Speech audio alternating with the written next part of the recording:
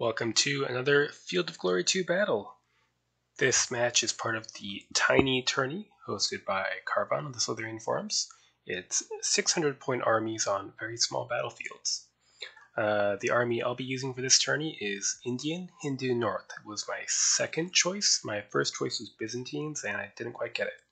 Here I'm facing Challenge 1 with his Dailami and Armenian allies. So, let's take a look at the field. Well, obviously, this giant hill is what we'll be fighting over. The question is, what can we do to hold it?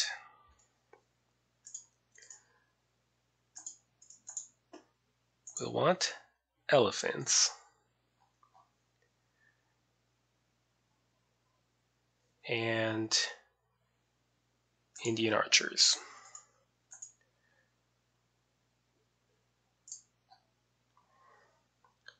Probably quite a few Indian archers. With the melee infantry to back up. And Indian lancers on the edges. So with 192 points remaining, the question is, what else do I bring? Let's look at the Dailami list. Elephants, lancers, armored cavalry. The Dailami foot are the scariest part. Impact medium foot is going to be difficult for me to deal with. The alternative to my contesting this hill is to make a stand here. That might be desirable actually because the Indian army relies on missile fire, and if we go here, we'll end up, let's see,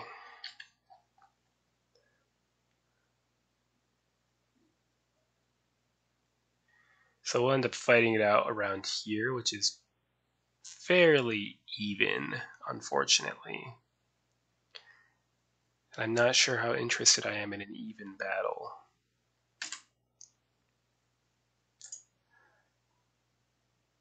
Oh well.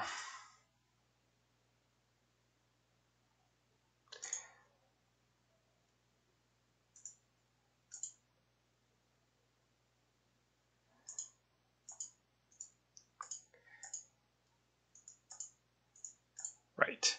So a little unusual, but we're going to try to use our elephants to zone of control lock, and our cavalry for the same thing, with the archers in support. I'll grab light javelin horse for each wing. I'm gonna give up on the idea of fighting defensively here. Yeah, I just don't think that sounds very fun. Probably not a very good thing to base your strategy on.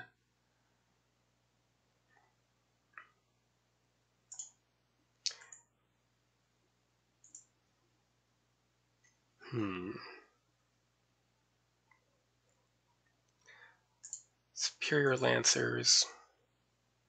This wing. That leaves us with 24 points. Light Javelins. Okay, I spent way too long thinking about this, and I did play around with the defensive deployment back here, but ultimately I'm just going to settle on head-on advance onto this hill, elephants to engage the impact foot, hopefully, with archers to disrupt those that try to hold out in rough ground, and a follow-up wave of Indian close fighters, which are light spear swords. They won't be able to stand up to the Dailami head-on, but if they're disrupted, it might be okay.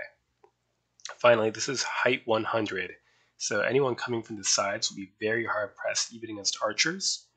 So what we might do is narrow our advance and sort of have a U-shape outward and allow ourselves to get flanked and attempt to win by the sheer shock of elephants in the center.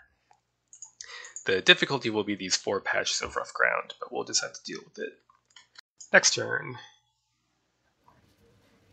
Okay, looks like we're going to meet right on top of this hill.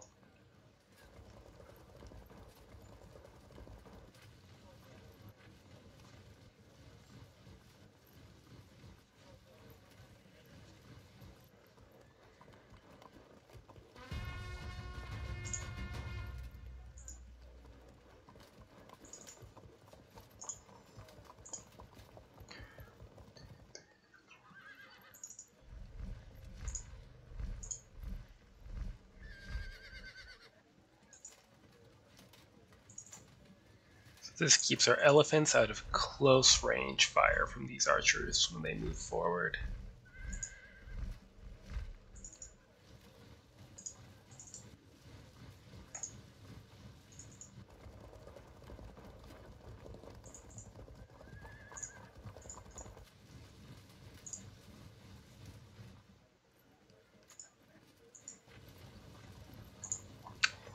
Simple enough. Next turn.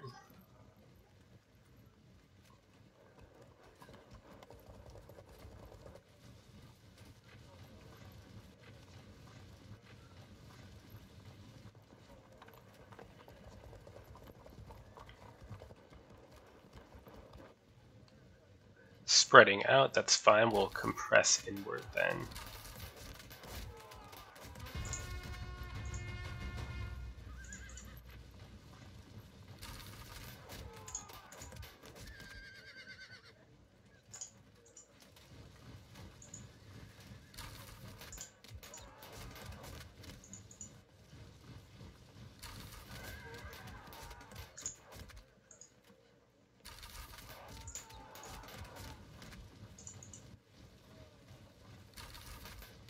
That's bad news.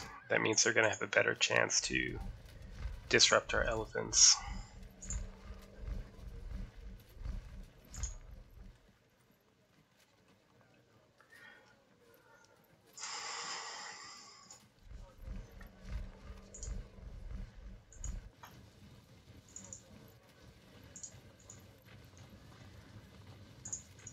Stay on the mountain.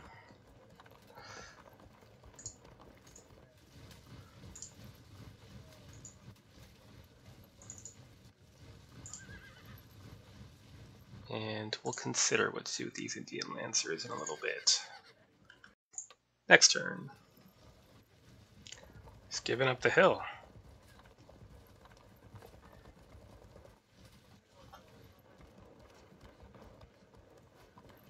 So we'll have to find a way to attack him on flatter ground.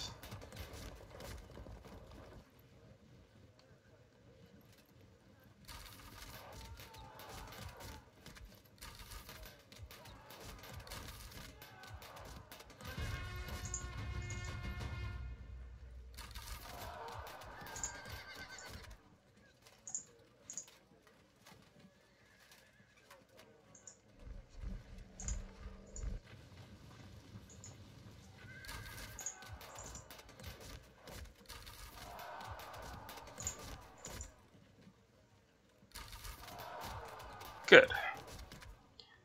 That'll keep them away.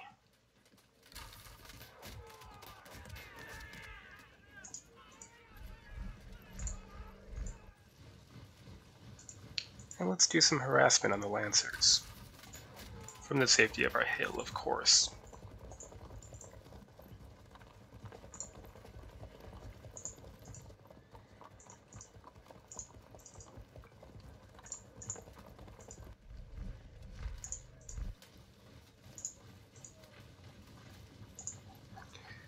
Good. Clear the way and then consider our next steps.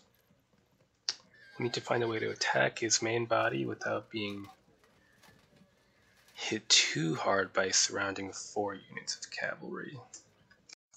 Next turn.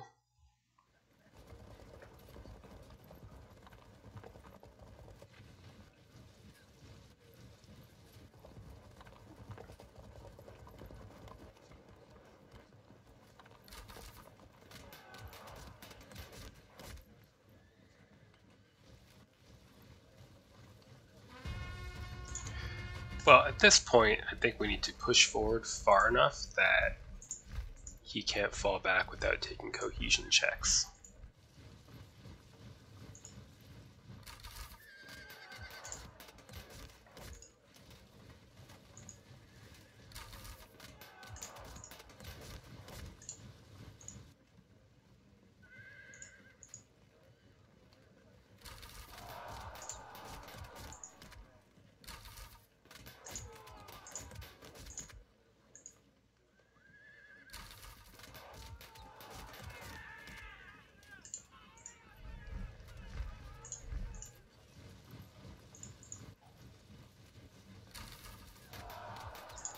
Very good. And our infantry will follow up. So we need to be a little cautious. These cavalry are going to get around our rear, so we might need to start stationing archers in the rough.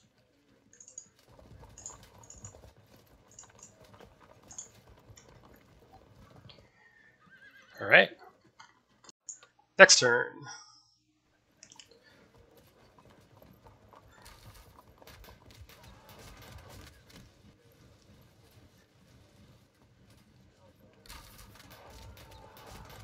Okay, here we go.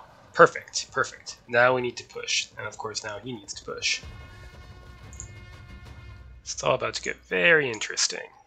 The question is, how much do I want to contribute archery into his infantry before contact, and how much do I want to turn my archers around to confront his cavalry?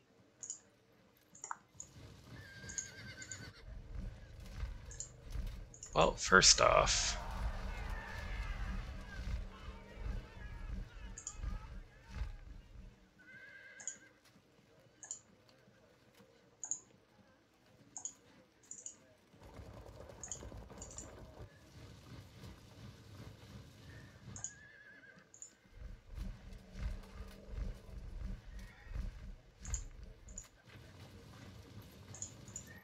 we do need to follow up to prevent flank charges.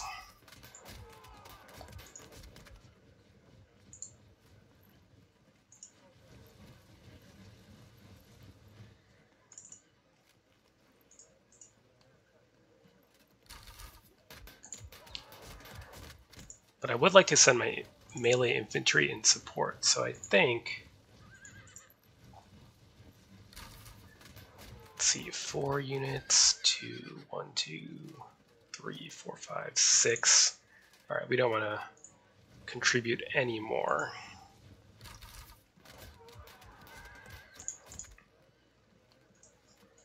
Let's cover these archers and go for a good charge.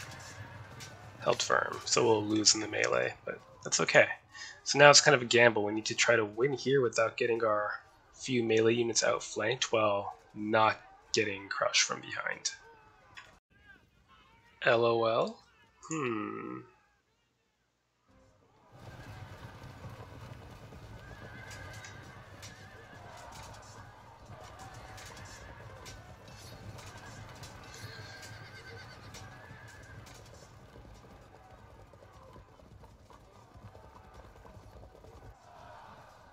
Oh.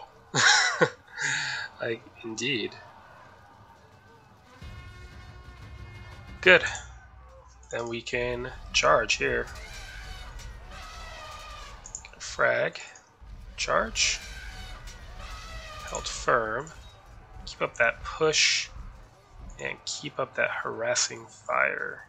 Maybe we can get a frag. We'll come down off the hill to continue this push.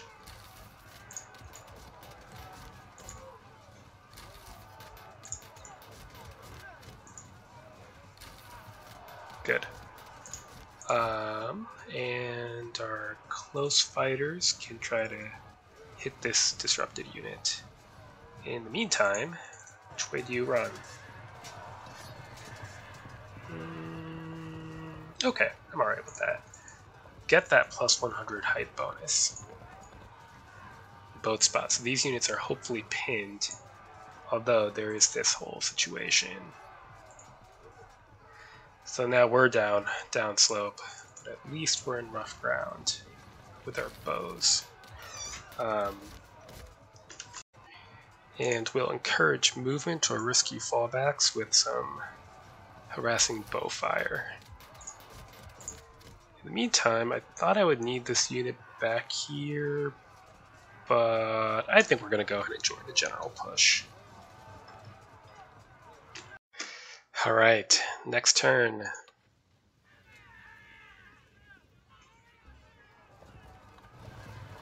Should bounce them? Oh no. I guess they're superior and have a commander, so it kind of makes up for the 100. Ooh, is that wise? I don't think that's wise. I don't think that's wise either. I guess he held firm.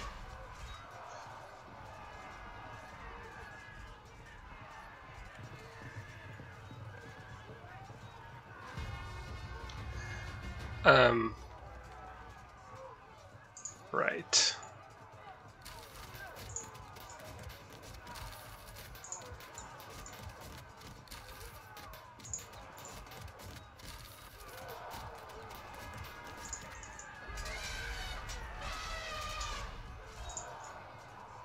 Yeah, so if you look at this, it's pretty brutal because it's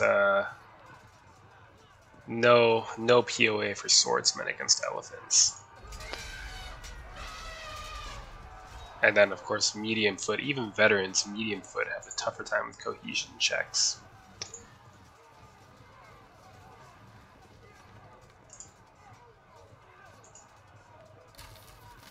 But we're going to lose these lancers then.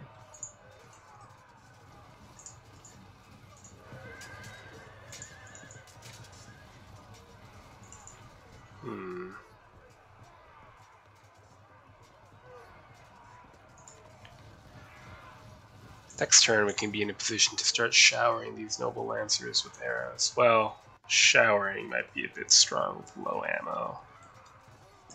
But maybe there won't be a next turn depending on how this wraps up. Next turn.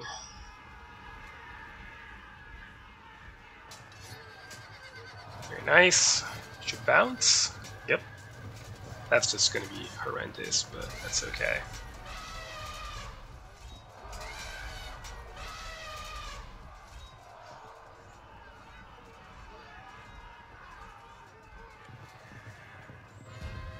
There we go.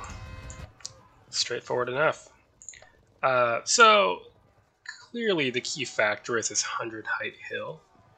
The extra POA allowed my inferior troops to bounce good lancers. In addition, coming close and then falling back was bad because that put his infantry within cohesion check range, which caused a mass collapse here. Obviously, if these Dailami had been able to get in amongst my archers, they would have just slaughtered them. Perhaps more than falling back and taking the horrible cohesion checks, a dangerous but plausible move would have been to simply attack my elephants with Dailami foot at the cost of losing those 3 units, but then slipping past with the broken zones of control to get in amongst the archers and slaughter them. Given the numbers disparity, it still would have been quite difficult. Otherwise, not approaching this hill at all maybe would have been a good call, just kind of lining up here. But unfortunately, with the elephants and the archers, he couldn't stay static forever. The Dailami is generally a very strong list, though. Maybe the Dailami can get Arab allies, which include lots of cheap lancers, and I think that would have been a good call. Granted, they can't fight the elephants, but cheap lancers, especially cheap light lancers, can be really devastating against these Indian archer lists, as Jan Zanzibar is demonstrating in another match right now. So I think ultimately, with this kind of map, he needed a different army than he was able to get. And, not having a horrible terrain disparity would also help. Yeah, a good game to challenge one. Again, this has been a match in the Little Wars tourney organized by Caravan of the Slithering Forums. So a good game, and until next time.